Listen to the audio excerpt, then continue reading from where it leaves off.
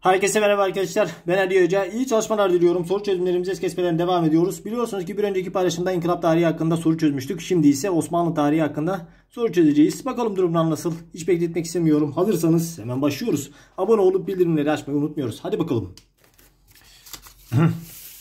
İlk sorumuz şu şekilde. Şöyle tamamdır. İkinci Beyazıt'a isyan eden Şehzade Sultan ile ilgili gelişmelerinden hangileri yaşanan iç sorunun dış soruna dönüştüğüne kanıt olarak gösterilebilir? Bakalım. Biliyorsunuz ki yükselme dönemi içinde duraklama dönemi olarak bilinir. İkinci Beyazıt dönemi. Bursa'da kendi adına hutbe okutması. Bu iç sorun kendi dış soruna dönüşmemiştir. Çünkü kendisi de hükümdarlık makamını üstlenmek istiyordu. Memlük Sultanı'na sığınması iç sorunu kendi soruna dönüşecek mi? Dönüşecek. Memlük'te savaşlar da gerçekleşecekti. Rodos şövalyeleri tarafından Papa'ya teslim edilmesi yine iç sorunken dış soruna dönüşmüştür. Değerli arkadaşlarım, o yüzden cevabımız değişik. Papa ne ya? Papara gibi oldu. Cevabımız değişik. Sorumuz bu şekildeydi. Diğer sorumuz şu şekilde. Buna göre aşağıdaki birliklerden hangisi para karşılığında topraklarından bir kısmını Osmanlı Devleti'ne bırakmıştır? 1. Murat Anadolu'da barışçı bir politika izleyerek siyasi birliği sağlamaya çalışmış. Çeyiz yoluyla ve para karşılığı bazı beyliklerden toprak almıştır. Şimdi Germiyanoğulları çeyiz yoluyla Osmanlı'ya katıldı değil mi? Hamitoğullarına bırakalım. Candaroğulları Fatih Sultan Mehmet Han döneminde Osmanlı topraklarına katıldı. Kastamonu ve Sinop. Kalesyoğulları Osmanlı'ya katılan ilk beyliktir.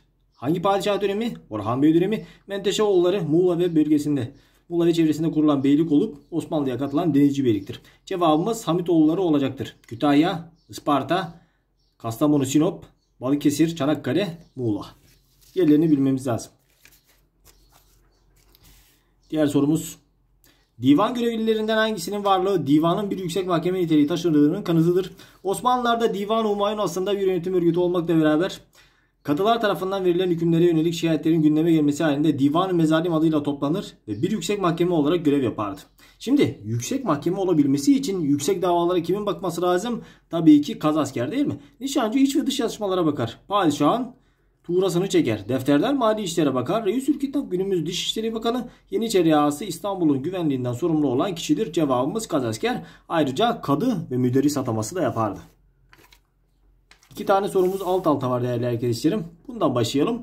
Osmanlı Devleti'ndeki derebeylik sisteminin görülmemesinde aşağıdaki uygulamalardan hangisinin etkisinden söz edilebilir? Ne demekti derebeylik? Feodalizm demekti değil mi? Toprak ağalığı demekti. Tımar sistemi olduğu için bunun önüne geçilmiştir. Çünkü tımar devredilemezdi. Tımarda devletler kime aittir? Yani topraklar kime aittir? Devlete aittir değil mi? Bununla beraber devlet için ordu yetiştirilir, devlet için asker yetiştirilir, devletin hazinesinden para çıkmaz, oradaki vergi asker ve memurlara dağıtılırdı. Haraç gayrimüslimlerden alınan ürün vergisi, yurtluk, sınır boylarındaki askerlere verilen gelirler, öşür, Müslümanlardan alınan ürün vergisi, mukata gelirleri doğrudan hazineye aktarılan topraktır. Cevabımız D şıkkı. Aşağıdakilerden hangisi Osmanlı Devleti'nde en büyük yönetim birimidir? Bakın arkadaşlarım, en büyük eyalet, daha sonra sancak, daha sonra kaza, daha sonra köydür. Sancak il ve ilçe anlamı taşır. Zahmet dirlik sistemi içerisinde yer alır. Orta düzeydeki kişilere verilir. Dirlik Osmanlı Devleti'nde görülen toprak sistemidir. Kendi içinde 3'e ayrılır. Has, zahmet ve tımar olarak. Mukata az önce belirttik. Gelirleri doğrudan devlet hazinesine aktarılır. Eyaletlerin başındaki kişi belediyedir. Kelimeleri niye karıştırıyorum ya? Diğer sorumuz. Osmanlı Devleti'nde 17. yüzyılda duraklama döneminde yaşanan sorunlara çözüm bulmak amacıyla gibi uzmanlardan hangilerine risaleler yani rapor hazırlatılmıştır? Tarhuncu Ahmet 4. Mehmet'in sadrazamıdır ve ilk modern bütçeyi hazırlayan kişidir. Risale yok. Katip Çelebi ve Koçi Bey 4. Murat döneminde risaleler hazırlayan iki önemli kişidir. Cevabımız D şıkkıdır. Değil mi? Devam ediyoruz.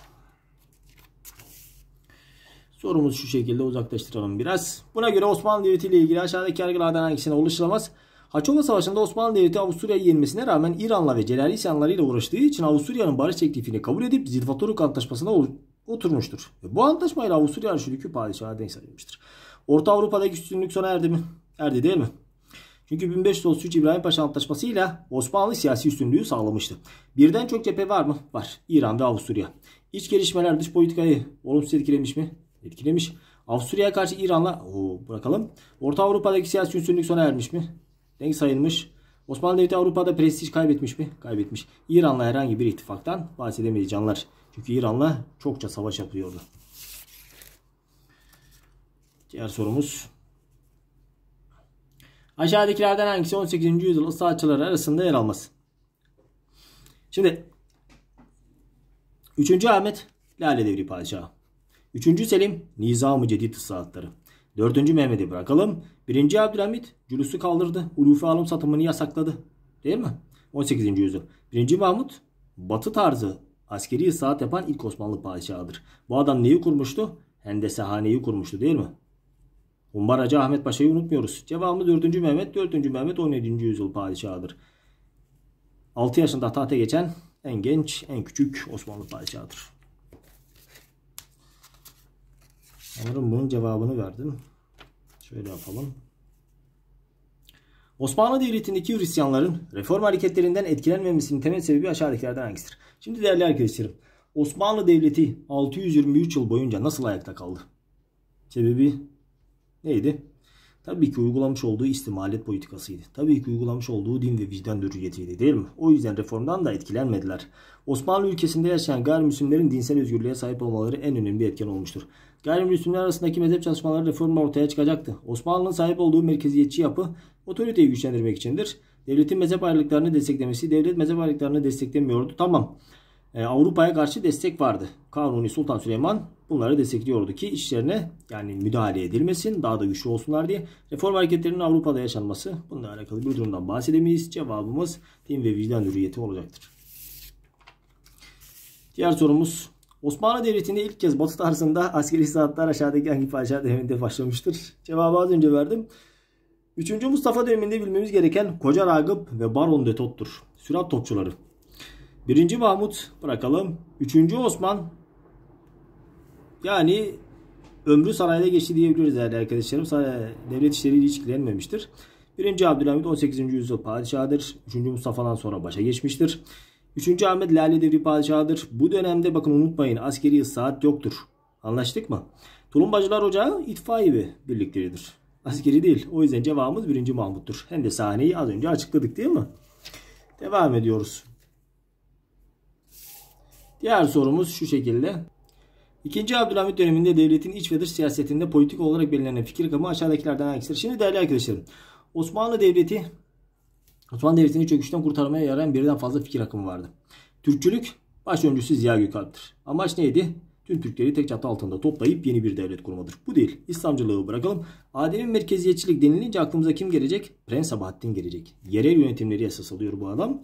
Osmanlıcılık tüm Osmanlı yurttaşlarını din, dil ve ırk ayrımı yapmadan tek çatı altında birleştirme idealidir. Öncüleri Ziya Paşa, Mithat Paşa ve Namık Kemal'dir. Merkeziyetçilik daha çok merkezi otoriteyi güçlendirmeye yarayan bir durumdur. Adem merkeziyetçilik sorarlarsa merkeziyetçiliği vermezler, size şunu verirler. Cevabımız İslamcılıktır. 2. Abdülhamit dönemindeki politika ümmetçilik yani İslamcılık olmuştur. Bağdat Berlin demir yolunu biliyoruz değil mi? Almanlarla yapılan. Diğer sorumuz. Yukarıda verilenlerden hangileri Osmanlı Devleti'nde teokratik anlayışın benimsediğinin bir göstergesi olamaz? Ne demekti teokrasi? Din ve devlet işlerinin beraber yürütülmesi demekti değil mi? Laiklik ne demekti? Din ve devlet işlerinin ayrı yürütülmesi demekti. Yönetimde şer'i hukuk. Şer'i hukuk ne demek? Şeriat hukuku demektir değil mi? İslam hukuku demektir. Teokrasinin olduğuna kanıt mıdır? Kanıttır. Olamaz dediğine göre bu gitti. Padişahların halife unvanına sahip olması. İlk Osmanlı padişahı kimdi? Yavuz Sultan Selim'di. Hangi savaştan sonra? Ridaniye Savaşı'ndan sonra. Halkın çoğunluğunun Müslüman olması teokratik yapıyla alakalı bir durum değildir. İsterseniz halkın çoğunluğu gayrimüslim olsun yani. Bunu aldık. Gayrimüslimlerden haraç ve cizye vergisinin alınmasıyla alakalı bir durumdan da bahsedemeyiz. Müslümanlardan da ölçür alınıyor. O yüzden cevabımız 3 ile 4 olacaktır. Beğenip paylaşmayı unutmuyoruz. Umarım işinize yaramıştır. Yorum yapmayı unutmuyoruz arkadaşlarım. Sizleri yorumlarda göremiyorum. KPSS grubu neden gözükmüyor? Sınava az bir süre kaldı. Ama görüntülemeler 500'ü geçmiyor. Bilmiyorum sıkıntı mı var? Yoksa daha tarihe mi başlamadınız? Onun hakkında gerçekten bazı düşüncelerim var. Neden tarihi sona bırakırsanız sizler için hiç iyi olmaz.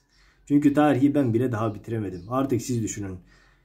Her gün çalıştıkça yeni bilgiler ortaya çıkıyor. O yüzden tarihe dikkat edin. İlk sıralara alın. Tarihi en sona almayın. Tarihi en sona bırakmayın. Kaybedersiniz. 27 soru geliyor. Ve tarih Özellikle güncel bilgi, coğrafya ve vatandaşlığı da etkiliyor. Kendinize iyi bakıyorsunuz. Hoşça kalın.